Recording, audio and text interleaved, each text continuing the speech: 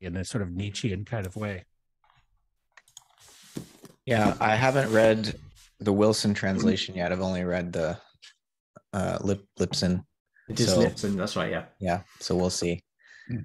Are we going to have a reference text, a common reference text that we're all reading of that? I'll be reading this version. Ashton and I will be reading this version, right? So that would be the Wilson version, but they're so close. It might be interesting to have both translations at play, just to compare differences. So I won't. What do you think, Ashton? I don't think we should insist on one translation. Yeah, yeah. I mean, because if people already have the text in a different translation, then it might be interesting just to note, the differences. Mm-hmm. Yeah. I'd like to add that I mean, yes, valuable, but if you want to, then you want to also cross-reference the German if you're going to do that as well, because otherwise it's just like he says this, but okay, yeah. Where the common source becomes like the real reference point, i.e. the German. But we're not all German speakers, though. Exactly, that's my point. It would eliminate a lot of, Well, Angus is going to help us, I hope, with that. If there's anything especially important to note. Yeah. And not only reference to the German, but the two original German editions, like 1894 and 1914 or 18, whatever the second one was. Right. But I mean, those are catered for in the addendums as well, aren't they? Here, is that what you're referring to, Jeff? Mm-hmm. Yeah. I guess it depends on what we want to have happen in this reading. I haven't read it before, so this is totally new to me.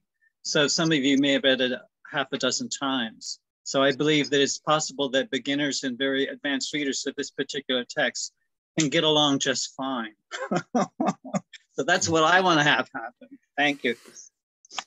Yeah, sounds like a good plan. But let's not get ahead of ourselves. We have a few chapters left here of Riddles of Philosophy. Chapter 6 today.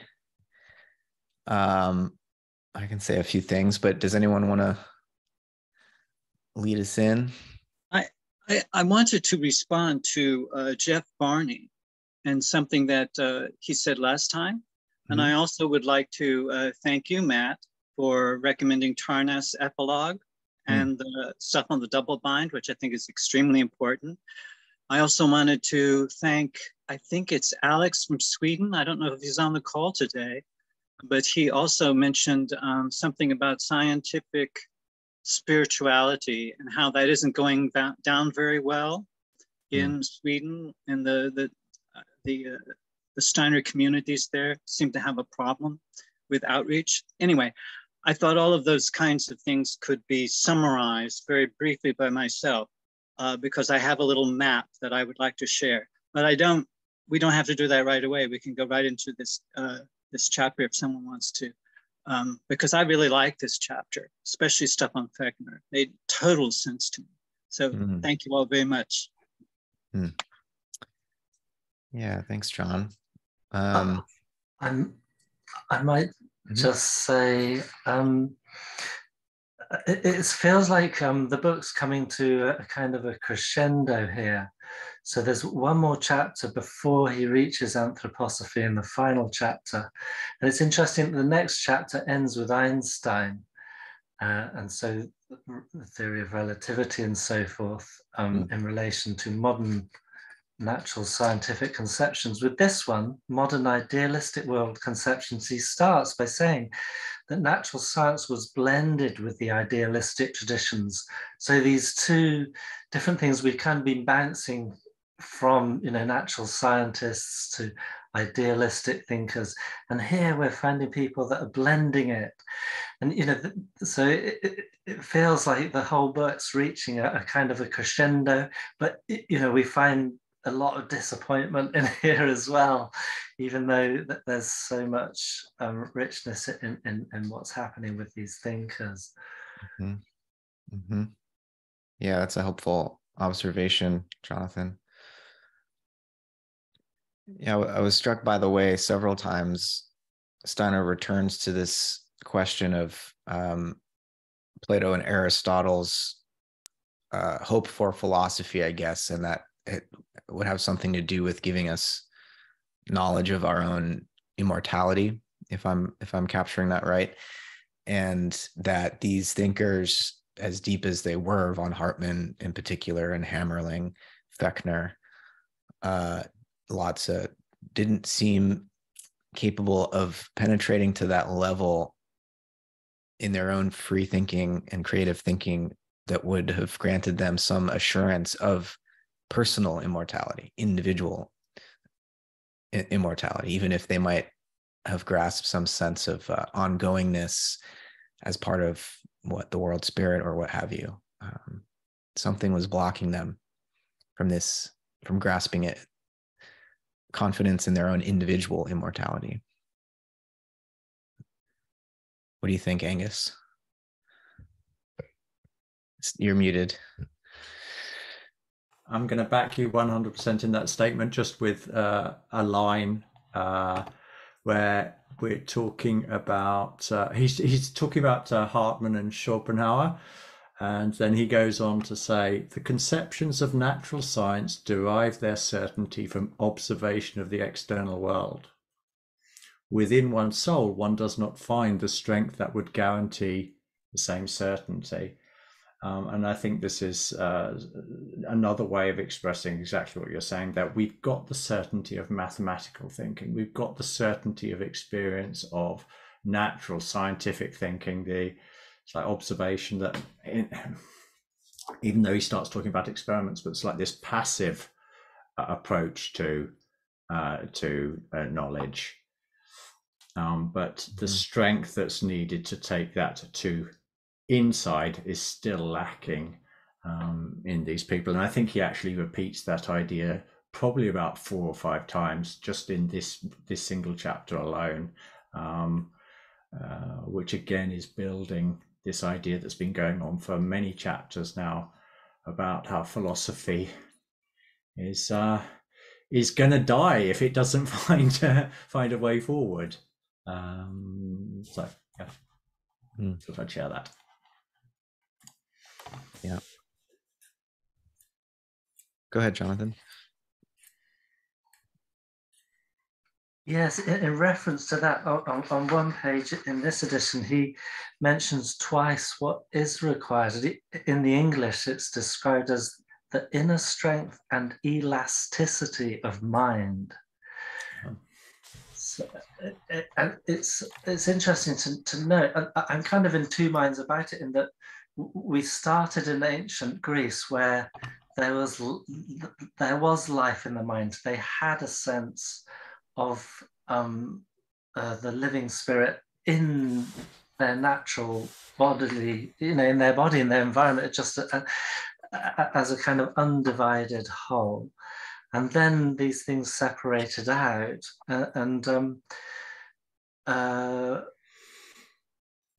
my two minds are, is it just that thought is kind of like dwindling and sort of reaching last legs, or is it more that it was so young, it's still gaining the strength that it requires for where it's going?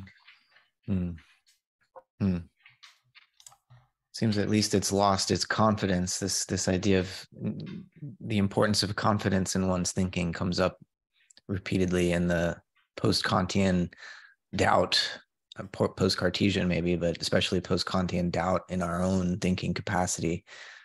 It seems to be part of what's at issue.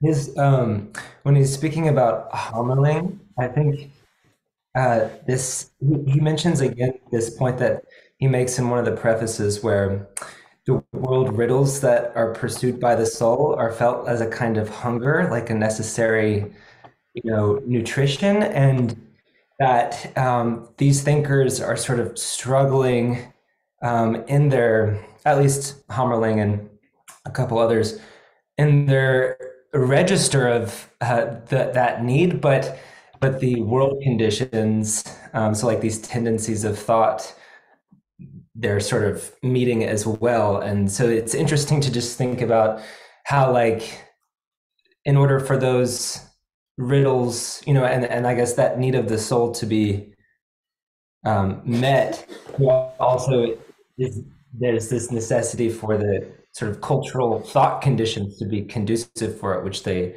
weren't, because there's this overemphasis on the, you know, the mechanical picture of natural science. Mm-hmm. I see your hand, Lorenzo.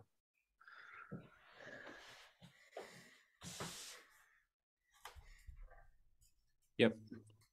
Yeah, I really like this chapter, and I think it's rather mysterious in that it starts building the foundations for understanding this concept that we've been already dealing with, that of the living thought. And I would like to link some quotations from the chapter, because I think there is a discourse underlying them that Steiner doesn't really make explicit, at least not at this stage of the book. But I think there is something here. I'd like to start with a quote from Fechner. No, it's Steiner talking about Fechner. He says that he feels stimulated to such an elevation through his intimate contemplation of the world of the senses, which reveals to his thinking more than the mere sense perception would be capable of disclosing. This additional content he feels inclined to use in imagining extrasensory entities. In his way, he strives thus to depict a world into which he promises to introduce thoughts that have come to life.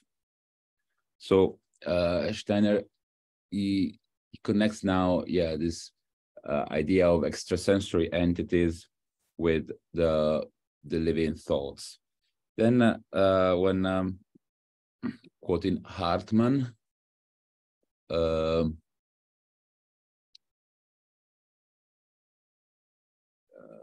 me see. Yeah, Hartmann says, outside man, an unconscious will rules in things that endows them with the possibility of becoming real. Sorry, I read that again. Outside man, an unconscious will rules in things, endowing them with the possibility of becoming real. So here we see that the same idea of an external entity is brought about again, but this time it is linked with the irrationality,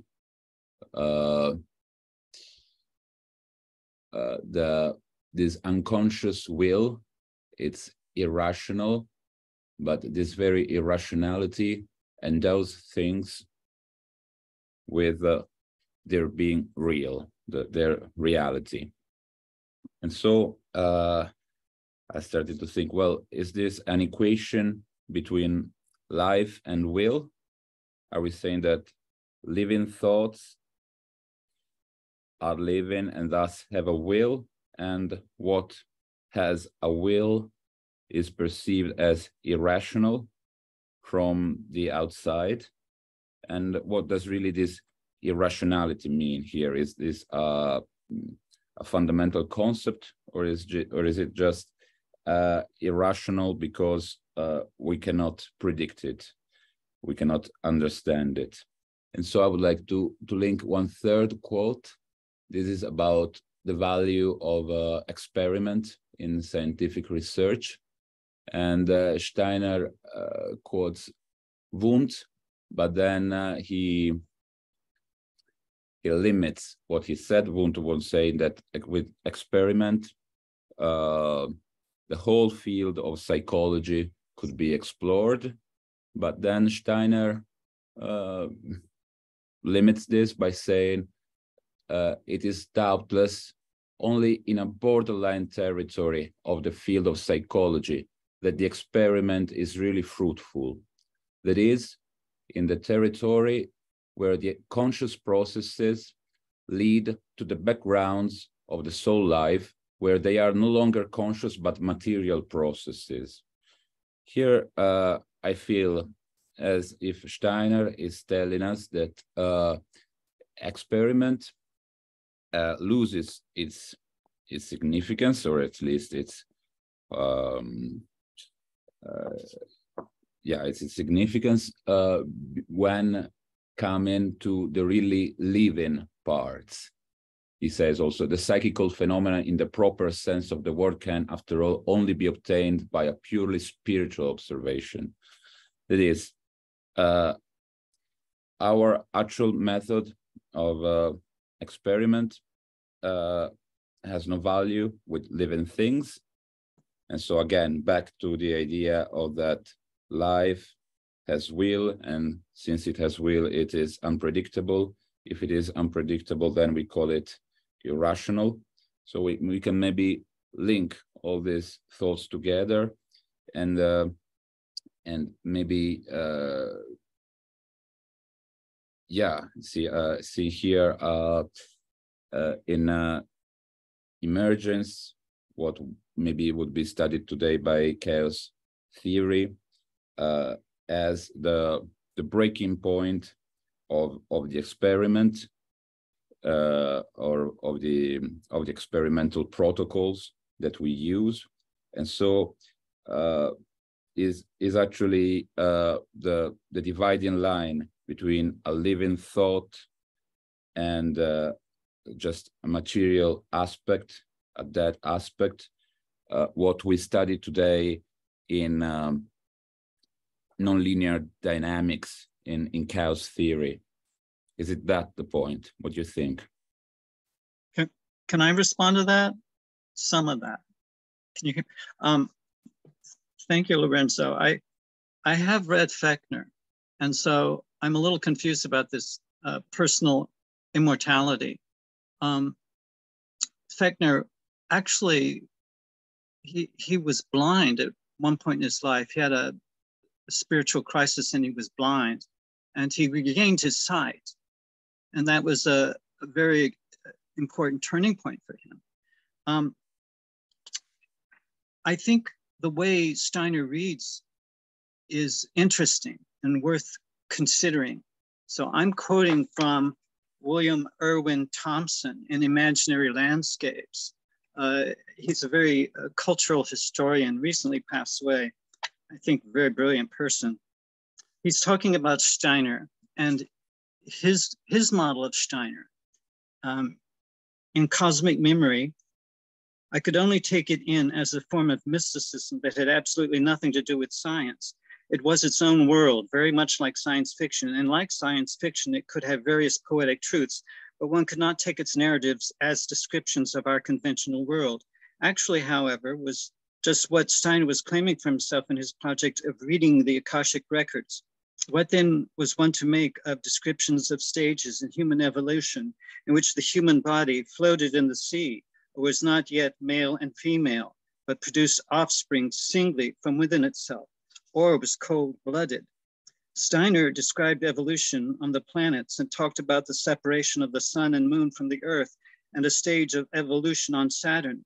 But it was obvious from his descriptions that these places were dimensions and not simply planets out there in space. And in fact, one could not think of dimensions in space in the normal way and make any sense of the way he explained things. One had to put Steiner in a separate file along with Casey, Tolkien, and Castaneda and other alternative cosmologies. And he goes on to say, and I think this fits in with the spiritual science and what I think Steiner means by that. If Steiner chooses to look at the evolution of the solar system and sees ways in which the planets are not hunks of stuff out there, but nodes of vibration that resonate in multiple dimensions, that enfold themselves into one another in patterns of complex recursiveness in which sun, moon, and Saturn are also modalities of Earth, then he is not raving, but is expanding our notions of cosmology. Sounds like chaos theory almost. If he talks about the human body floating in the sea, and after the integration of the I, personal pronoun I, still having a number of parts that were still on the plant level, is talking about the human body as the evolution of the eukaryotic cell and the vestigial plant parts as the organelles, such as the mitochondria. If Steiner says, thus the first likenesses of man were eaters of animals and of men, he is far back in time with the amoebas and protists, just as when he is talking about how every human being could produce another human being out of himself. He is talking about life at the state of the prokaryotic cell. He goes on to say, the Steinerian vision is one that looks at the human as completely embedded in vegetable, animal, and mineral evolution of the solar system. So he's saying Steiner's identification with the biosphere is total. But Steiner did not get his information from his colleagues, and his followers now tend to be humorless, rigid, and doctrinaire. So how can one accept a science of the spirit that speaks about clairvoyant vision and ends up in yet another cult? If we try to avoid the errors in thinking of the dominant academic institutions, we seem to fall into yet another set of errors in subcultures and cults. So I think this was written in the 80s. I think William Irwin Thompson was already very familiar with these dynamics of cults and personalities and clairvoyance and mediums, and how a materialist reductive science takes off of the table everything that isn't materialist and reductive. And so I think we're still, and that I think is that possibly a really creative tension that we're in the midst of right now as these huge shifts in our consciousness are occurring. So that's a response to what you were offering to us, Lorenzo. And I think it does have something to do with some of the paradoxical communications that are happening here. Maybe I'll get a chance before this session ends where I could offer some of the, a model that I am developing. And I'm thinking of myself as a pragmaticist here, a Persian pragmaticist trying to share a semiotic model. So I hope that could be of use to our ongoing communications. So thank you. Thanks, John. Always happy to hear from William Irwin Thompson. Just one response for Lorenzo, and then I see your hand, Angus. I mean, this is more of a question, but I kind of detected in Steiner's remarks about Fechner that he felt Fechner was giving, like he says, Fechner gave poetic interpretation to logical ideas and scientific ideas, or he says that Fechner engaged in the kind of art of speculation and imagining these extrasensory entities and so on. And I just wondered if Steiner was suggesting that there might have been a bit of arbitrariness. You know, he didn't say the science of speculation. And while he seems appreciative of Fechner's efforts, I just felt like he was suggesting that his view of the spiritual world was not scientific, but more artistic, more poetic, more speculative, and not scientific in the sense that a spiritual science would be. I wonder if anyone else felt that way in his characterizations of Fechner.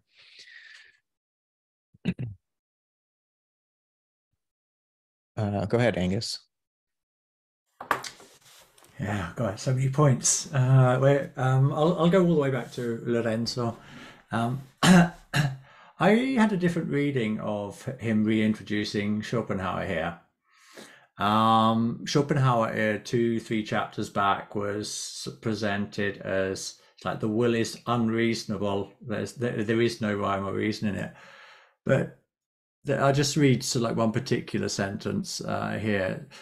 He says, Hartmann therefore regards the world process as a gradual destruction of the unreasonable will by the reasonable world of ideas. And my reading of that is that it's like the invisible world of the will, which of course, if it's invisible, seems unreasonable, is starting to be permeated with the light of thinking, and therefore becomes less unreasonable. So I think he's actually moving on from, it's like a simple Schopenhauerian view of the will and saying, look, this guy Hartmann, he's taken it a step further, and he's saying, so like, thinking has an important role here. I do think you're definitely onto something with sort of like a source of life. I'd be quite happy linking it in with sort of the Christian Trinity principle of the Father, the unbegotten begotter, that which is invisible until light, the Holy Spirit, so like casts its light on it. I would be, John was talking about models by which we could understand this. I think the Trinity is it's like a very interesting model for seeing how different dynamics play out in the whole of this book, but that can be a topic for another conversation. Another point that I thought was interesting here was my understanding of experimental psychology was also a slightly different reading from your own. I read Steiner as saying that it's useful in borderland territory, as opposed to sort of like deep soul. It's like a comprehensive understanding of the soul. So that was my own personal reading of it, which leads me to perhaps like another essential part of this chapter for me. In Steiner's theory of evolution of consciousness, we are living in the consciousness soul age. What does that mean? It means becoming consciously aware at an individual level that we are soul beings. And all of these people that are beginning to experiment in psychology, I mean, these ideas, I mean, if you go to the Orient, they've got like theories of subconsciousness and unconsciousness and all these type of states. They had them thousands of years ago, but it's new for the Western mind. It's like it's only been around for 100 years or less, and we've got like Jung and Freud and all of these people popping up like shortly after these guys. But I see what Steiner's describing here as a manifestation of the growth of an awareness of the consciousness soul, an essential part of our being, where we are becoming aware at an individual level that we are soul, that we have individual souls. And that is still a weak feeling in most of humanity. And this is one of the reasons, there are lots, this is one of the main reasons why there's such of a lack in the trust of thinking. There's not that inner certainty, but as awareness of, so that the reality of my own inner being grows in me, that certainty gradually disappears. And the elasticity of mind that's required, that is something that is part of growing this process, bringing the will into the process of creating images, inner images, so that it's not just an empty theory, but it's something that becomes a living experience in the being. So I think there's an intimate relationship to this possibly slightly complicated term of consciousness soul, which is supposedly like humanity's project has been for 500 years and is for another 1500 years. So yeah, that's a little bit of where my thinking went, thanks to Lorenzo's comments. Thanks, Lorenzo. Thank you. Just a short interjection, and then I'll let you speak, Jeff. Yeah, what the reason I brought about Kerr's theory was exactly to undermine the idea that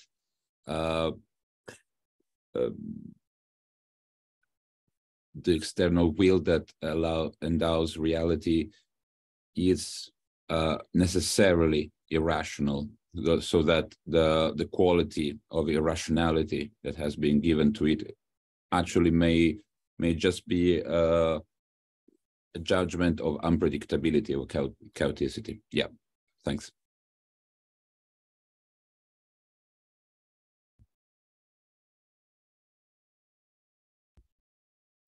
Why don't you go ahead next, Jeff, and then Teresa, and then Jonathan. Okay. Just a few reiterations of some of the language that's been used here that I think points to the reality that the soul will not be denied. That there's not only a hunger, but the satisfaction of the soul is as primary again in this chapter as it has been previously. We can talk about what the soul is, but one thing it's not going to be denied is participation in the world as knowledge. And he uses the terms speculation. We've used the term passivity. The idea of experiment, the idea of immortality as something given that you could find somewhere. The idea that the soul is now maybe youthful, that it's not thinking isn't dead, thinking is being reborn here in a different sphere. This kind of goes to dimensionality too, I think.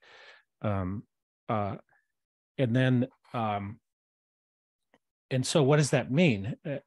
So in my mind, it sort of this alludes to what I mentioned in the previous one about subjectivity and the importance of needing to create subjective experience of the self-conscious ego.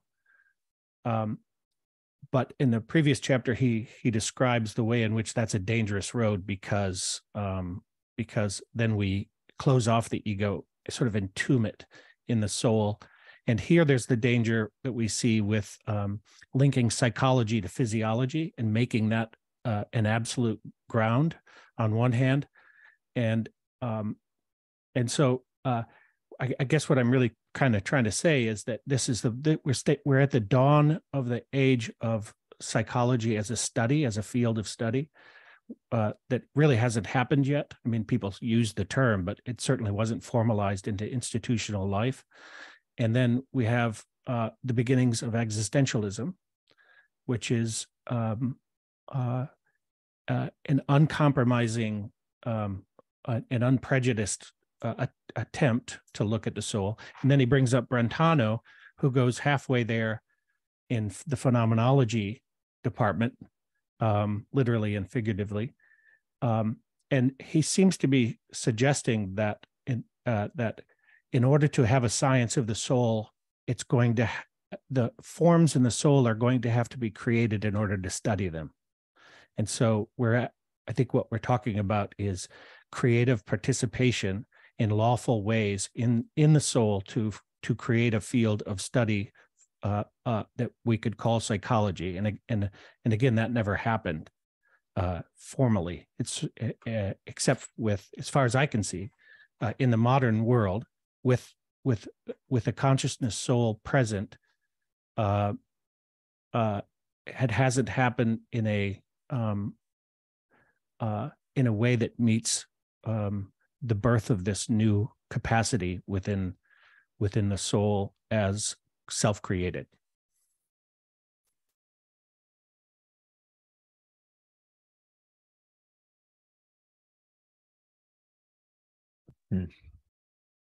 Teresa, do you want to share your comment now? And I'll hold some reflections for you, Jeff. I see Jonathan's hand is up. Yeah, why don't you go first? He's Okay. had a few chances to speak. Okay. Thank you, Matt. Yeah, so there was a few strings of thought and discussion on this chapter, but I'll just hone in on when Angus was talking about the individual's recognition of where we're going in the direction, hopefully, that we are soul beings, I was connecting the reading of this chapter where Rudolf Steiner talks about the ancient Greeks a number of times. He links to that. And so my question throughout this book, and particularly more so in this chapter, and I'd love to hear everyone else's thoughts here, is what's not in the chapter, and Indian philosophy. And so he does refer to the way of being, or living thought, and living closer to nature in the ancient Greeks' time. And I wonder if he hasn't discussed Indian philosophy and yogic practice, and how with yogic philosophy and the recognition of spirits, he hasn't brought that in yet because of the time of the publication or time of writing. I know that many of these chapters were written at it. So yeah, I probably have to research that a bit more, but thank you. That's a great question, Teresa. I've been thinking about this lately too, because I'm reading a book by Raymond Panikar, who was part Indian and identified as a Christian and a Hindu and a Buddhist. But anyway, I found myself, and I just shared this quote from the chapter where Steiner was talking about Hammerling, and just the, as others have mentioned, like what is necessary for thinking to be, sort of reignited, and this experience of the ego to be, arrived at through this sort of inner practices that, that Steiner taught through anthroposophy, and how much those I've recently been learning more are sort of, definitely coming out of the theosophical influence, and just how much they are like the mantric sayings, that come out of Indian philosophy. So anyway, I think that's a great question. I'd be really curious to read, anything Steiner's written that is more historical, in consideration of, Indian philosophy and like this, but I'm not aware of it. Can I comment on this just a little bit, because this is the Christ that's in the room now, in evolutionary history. So it's not that Steiner didn't have commentary on various spiritual traditions and their practices necessarily. It is that he's focusing on giving birth to practices for an age that's appropriate to our time, I would say. And some of that discovery is also physiological evolutionary discovery, which is, I'm just starting to get into this now, much uncovered, not much uncovered, not much covered within Waldorf education or any of the other forms that utilize practices and institutional methods for human development. But the 7 life processes are part of a physiological evolutionary phase, sort of phaseology, and we're in one of those phases. And so I think what he's doing is pertinent to our time, is all I mean to say, not negating any other traditions or creating some sort of exceptionalist Western worldview, but trying to make that worldview grow back out of itself, metamorphose out of itself. Yeah, thanks for that, Jeff. I was going to say that I remembered early on one of his prefaces, him giving some reason for why he's focusing on the West, ancient Greece to the present European mode of philosophy. And I can't find exactly where he said that. Maybe I'm misremembering, but he does say, he claims, which is a matter of great dispute in a more pluralistic world, at least within academic philosophy nowadays, where there's this real effort to develop a world philosophy that's not just the Eurocentric version of philosophy, but there are still important reasons to note the differences that in different cultural streams and their approaches to thinking, or what the Greeks refer to as philosophy. But he does say on Steiner's claim on page 27 in part 1, chapter 1, he says that the first epoch of the development of philosophical views begins in Greek antiquity.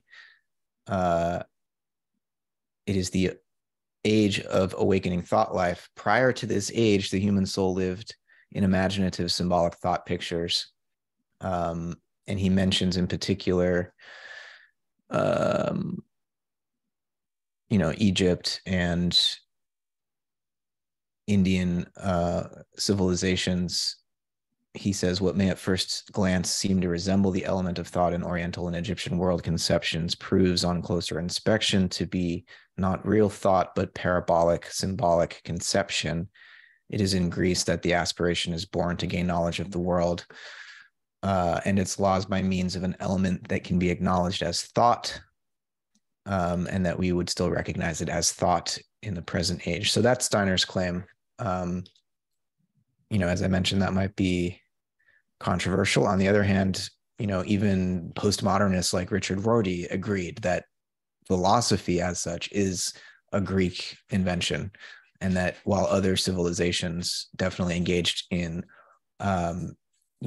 advanced reflection upon the nature of existence and the natural world and so on, Rorty would say it wasn't philosophy in the sense that we would recognize it in the European tradition inherent in Greece. So that's a very long conversation, but I just wanted to point us back to the beginning of this text to see how Steiner weighs in on that question.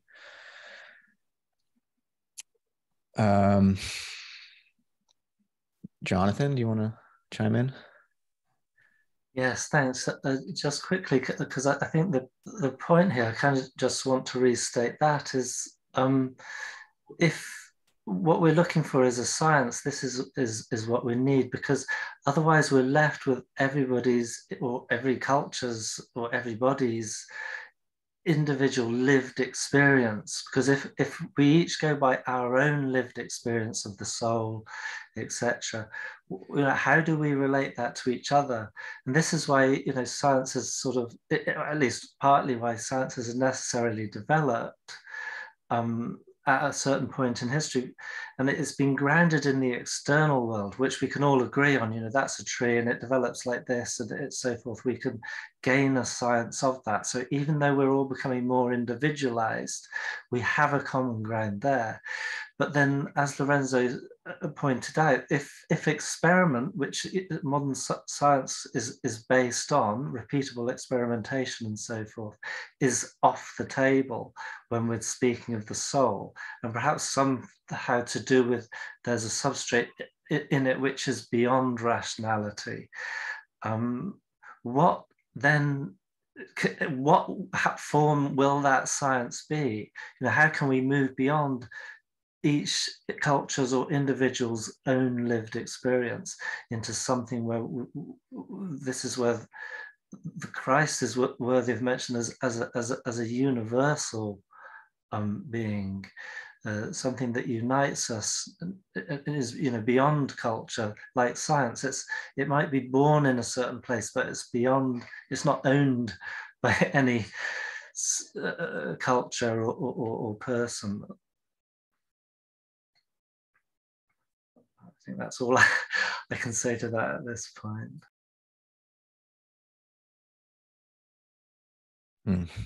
Ashton brought up a good point that maybe, Teresa, you were talking more about the influence on late 18th and early 19th century German philosophy as a result of some Indian texts being translated. Is that what you were pointing towards? No. No, I just wanted to highlight, because yogic practice and yogic philosophy has been around for a very long time, and the fact that he has omitted a lot of that philosophy from these chapters at the moment. I haven't read going forward. So Indian philosophy recognizes the spirit, and in a way, in a sense, it is a spiritual science. In speaking with others, you know, in the last couple of years, I think people were saying that Rudolf Steiner didn't completely immerse in Indian philosophy because there was the idea of the guru, and it took you away from individual development. Mm-hmm. So that's where I was going. But it's interesting that he may have been influenced by his study of Indian text, Mm-hmm. Right, to get to his spiritual science. I mean, my sense of it would be he would see some of the Vedic wisdom as appropriate for an earlier age and form of soul, and that for contemporary Westerners to try to import it now would be inappropriate for our form of, for what's needed in our own soul development at this time. Yes, I understand. I think, but just not to have mentioned it at all is, yeah, it's interesting.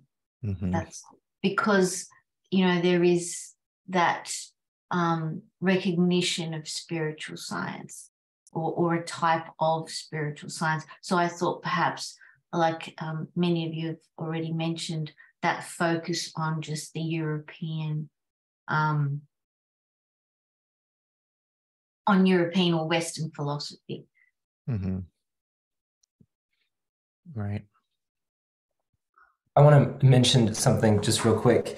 I think most people are familiar with Dale Brunswald, you know, recording Steiner's lectures. And I was listening to Collected Works 110, and I'm not sure what the actual title of that is, but I make notes when I'm listening sometimes when something is important said. And in the first lecture, Steiner's talking about how the sort of esotericism that anthroposophy is trying to bring out to like a wider audience has traveled, he said, from the east to the west, but the way that anthroposophy and, you know, Steiner is sort of seeking to, I guess, transmit it is in accordance with, you know, what has been noted, you know, Jeff and others, that has come with the evolution of consciousness and the sort of, you know, event of Golgotha. Anyway, so that's just, I just thought of that when Teresa was speaking.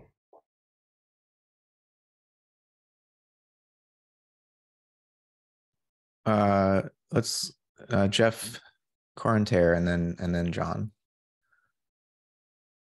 I'm just thank you all for this part of the conversation. I'm having a tremendous crystallization, and this won't take me long at all. But you know, as far as Dr. Hahnemann and his medical Heilkunst, you know, coming during the Romantic era, during the consciousness soul phase, was precisely for this reason, that, you know, the technology of medicine is about really saving the individual soul, repairing it, or whatever verb you want to use, for all these reasons, right? This is exactly what is needed in this age, the form of development we're talking about here, that we're in right now.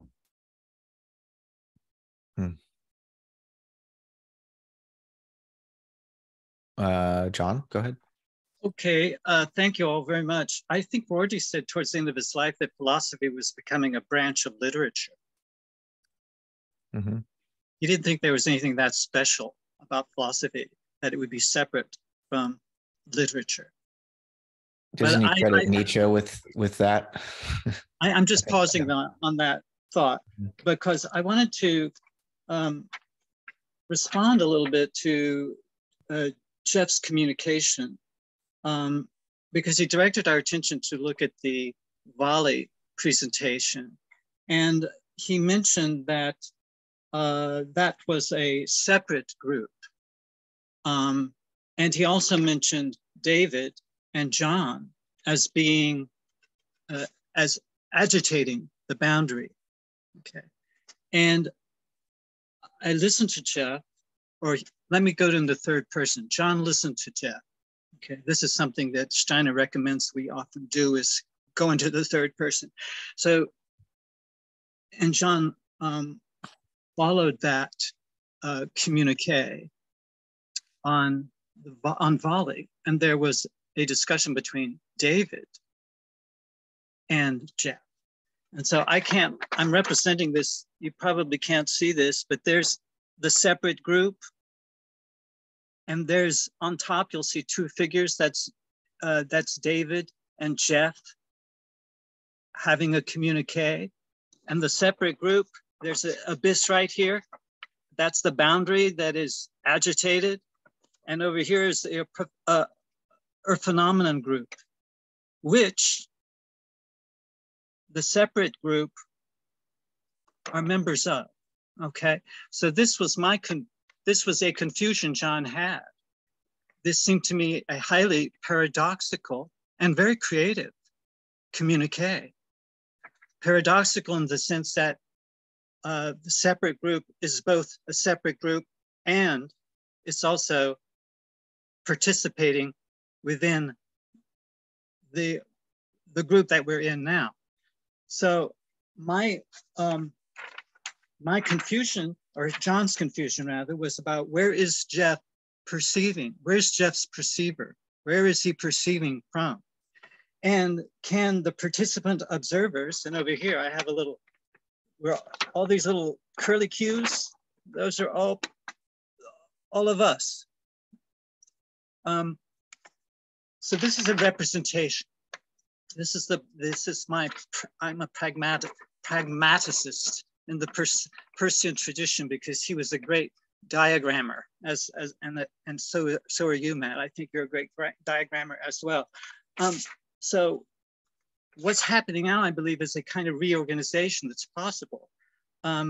As this is a model, it's my model of Jeff's model.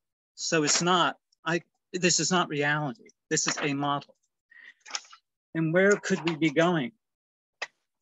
This is once again, I don't know if anyone could see this, my drawing, but this is power of Christ within everyone, okay? This is a Christ figure. He looks oddly Mephistophelian, actually. And I think the chakra system is spinning, which is kind of motif in the previous drawing. And there's the earth, and there's the feet, and there are the hands, and the feet, and the earth, okay? And this is a solar being, okay? Christ is a solar being. So I believe this is where we could be moving towards collectively. And this will, of course, can only happen through us as individuals, communicating adequately enough through our paradoxes, impasses, conflicts, so that we aren't re-traumatizing ourselves and splitting off from one another into separate groups. Now, my issue is not, I'm all for different groups rather than separate groups. That's what I would add. Yes, there are some groups that are going to be separate, but how separate can any of us, any group actually be and still be an open group? Because anything that gets separate starts to close in and die and shrivel up, or become very much a cultish kind of orientation or a totalitarian group. So I think these are the kind of tensions and stresses that we all can hold as generously as we can, so that we can hold these tensions long enough so that something new can emerge. Okay, so my question could be, can the participant observers in this group find a space that knows about all of these spaces? I believe we can, but we can't do it without our imaginations. So thank you for this opportunity once again to go to my edge and go beyond the edge, because you can't know what the edge is unless you've gone beyond it. Thanks. Appreciate the diagrams, John. Always helpful. And I have been, I've caught up in volley, but I haven't contributed, but I have listened. I know the exchange between David and Jeff, which I appreciated. glad to see you guys trying to hammer some things out there. I almost think of David and Jeff as being ambassadors from two different groups that they both are members of, ironically, in a strange kind of way, just because they're communicating to one another. I'm not sure if I fully understand, but let me take a crack at a response just real quick. When I referred to a separate group, I didn't mean it in a separatist kind of way, or I just meant I really meant complementary, and I actually think I used that term. But I also wasn't referring to anything that was happening within Volley, because I see that as a real dovetail to this group and our work as organized in the way in which Matt and Ashton have organized it. I was referring to Jonathan, Angus, and myself, who have taken on another group that's not necessarily centered around this book, but also quite inspired by this book and inspired by the work of this group. And I do see them as isomorphic potentially, and I'm way open to that. And then the last thing I want to say is the agitation of the boundary. I was referring to the sort of skin of this group, or the boundary of this group, not as an absolute thing, but something that needs to always be played with. And that I thought John and David's role thus far has been helping us to sort of reconfigure those boundaries. Mm-hmm. Yeah. So we got a few minutes left. Chapter 7 next time. Maybe I'll close us up for this session by sharing just my summary of the final paragraph of chapter 6, where Steiner had some helpful summarizing comments to make, where he's basically pointing again to this instinctual feeling that the thinkers he's exploring have, instinctual feeling for what the zeitgeist is calling us to do. And as Steiner puts it, it's really calling us to take conscious responsibility for our own spiritual evolution. But he admits this is not easy, because we have to first find the means of doing it. And it seems as though philosophy, as it has traditionally been practiced, is not up to the task. You can see in this chapter also how thinking, which is the organ that philosophy engages, thinking, feeling, and willing in these thinkers like Hammerling and von Hartmann and others, lots are really beginning to distinguish themselves and differentiate themselves, which seems to be another part of the task of our age. The thinking eye, schooled in philosophy for the last few thousand years, must discover the connection between its ideas and real natural processes. But as we're seeing, contemporary thought is not living enough to assure us even of our own existence, much less the reality of our ideas of the world. And so Steiner's calling us to contact the creative ground of the cosmos within our own creative thinking. That would be my gloss, at least, of this last paragraph or two. Does this resonate with how you're reading where we're at so far in this journey with Steiner? Yeah. I had this question at the end, especially, in consideration of the way he characterized the struggle of the thinkers he considered in that chapter. What sort of conditions would support, individuals like that in satiating, or at least not satiating completely, but unfolding those potentials? And I just thought of anthroposophy, and the spiritual exercises that are, just the whole culture of igniting individual participation, in various ways. But All right. Well, I will see you all next week for chapter 7. Have a good week. Ciao. Bye all. Cool, Alla thank you. settimana prossima.